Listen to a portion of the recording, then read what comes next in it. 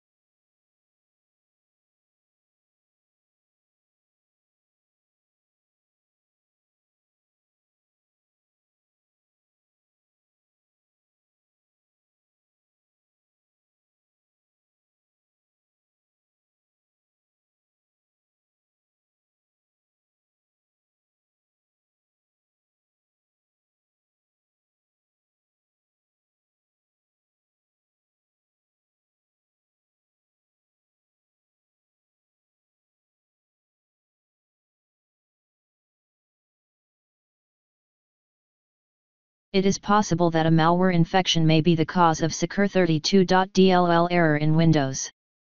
It is important to run a comprehensive security scan to rule out this possibility and ensure that the computer is not infected. This can help to prevent further issues with the Windows operating system and ensure that it is functioning properly.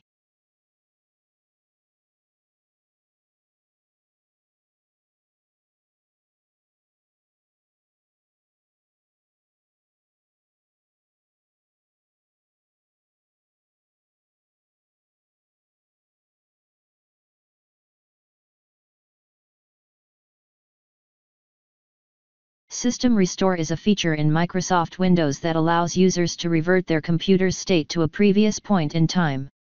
This can be helpful if you have made changes to your system that are causing problems.